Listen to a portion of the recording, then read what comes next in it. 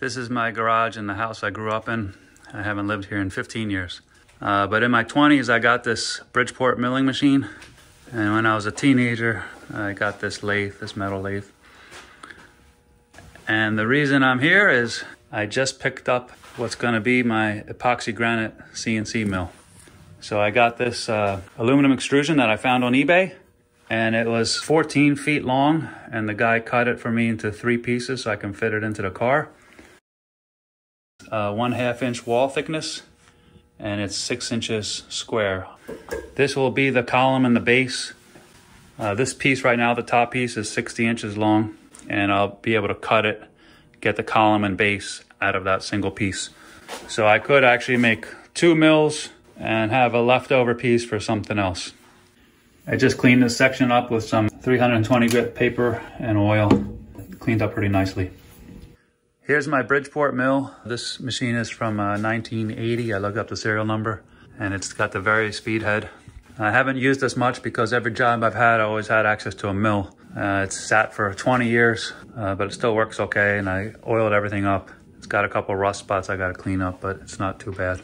And then the lathe is an import lathe. I bought it new, I think around 1995 I got it. And I was doing cue repairs on this for billiard cues. So what I'm gonna do is I would cut this to the length needed, which is about 25 inches.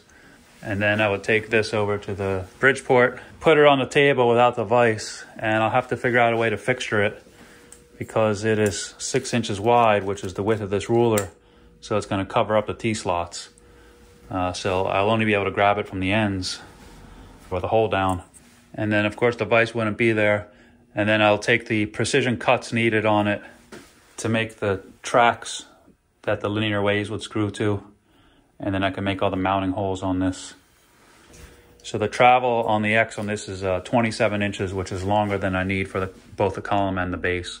If I do have any capacity issues, I can tilt the ram on this and pull this out more. If I need to make this surface square to the axis, if you pretend this ruler is the column, I can have the column mounted out here so that the square part of the column is up here. Tilt the ram out to here, face the top of this, and use this to keep it square. I'll have to come up with some creative fixturing for that to hold everything on the T-slot. I was thinking of another way to hold the column to the bed using a vise. Maybe I put another vise here, so I have a match set pair of vices and then have the stock in between them. The only thing with that is this vise, I doubt I can find this exact duplicate. I bought this 20 years ago. Probably have to get 2 new vices. So that's gonna be pretty expensive. Probably never use them again. It might be a waste of money. I just thought of something. I could put a fixture plate on the bed that has a bunch of holes in it. Use clamps to attach the extrusion to the fixture plate. And the fixture plate could be wider than the table. And I can get a piece of Mike 6 from eBay and use that as the fixture plate. So it'll be very flat. I'm in Pennsylvania now. This is my family home that I grew up in when I was a kid. And I'm here for the Christmas vacation. I'm only gonna be here a few times during this year. So I'm gonna have to plan everything out. And then the next trip I come up, hopefully the design of the mill will be finished and I can figure out how to hold it on the bed and do any milling I need to do on the Bridgeport. My plan is to build the whole machine up here in Pennsylvania and maybe make some of the smaller CNC parts on the TAG, which is in Atlanta. I should be able to drive up and take the machine back with me to Atlanta. It would only be about 20 some inches long if I break down the column and the base, and they should fit in my car.